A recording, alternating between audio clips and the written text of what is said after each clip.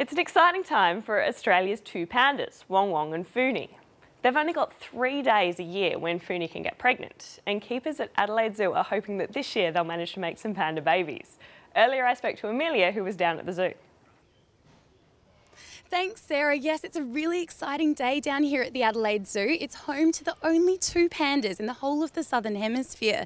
And it's a special time because there's a very brief period for the two pandas to get together and breed. So I'm here with one of the keepers who's going to tell us a little bit more about it. Hi, Lucy. How's it going? Very well, thank you. And you? Good, thanks. An exciting day here at the zoo. Can you tell me a bit more about the whole breeding process? Yeah, absolutely. So we've been monitoring Funi's behaviour very closely, and this morning we were able to see that she's ready, so we were able to put Wang Wang and Funi together.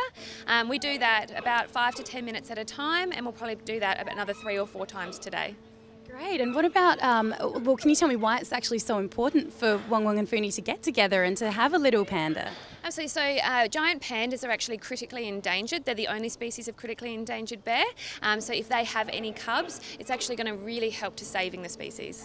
Oh, that's very important then. Can you tell me about the whole process that's gotten you to this really special day? How do you know that they're ready to breed? Yeah, a lot of behavioural changes. So Funi and Wang Wang have been vocalising to each other, scent marking their territories, and Funi's been playing in water.